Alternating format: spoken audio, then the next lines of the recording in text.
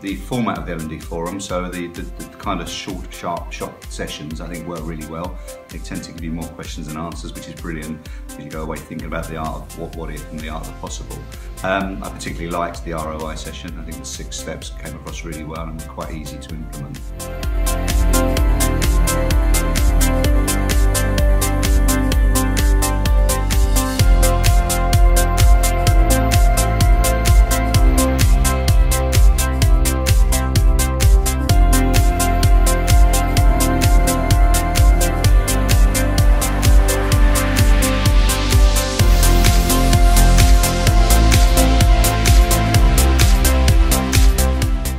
Generation Y session run by Rob, that was amazing for me, and if anything it was confirmatory, and it spoke a lot about, for example, training and the environment and how important the setting is for tomorrow's leaders, and how you teach, train them, and how you get their attention, and how you stimulate them and engage them. So I think that was great. It was an opportunity for me to evidence that this is where we need to go. We need to start using venues and spaces like, for example, Sundial Group's venue, and to train our people. So yeah, I think it was a fantastic session.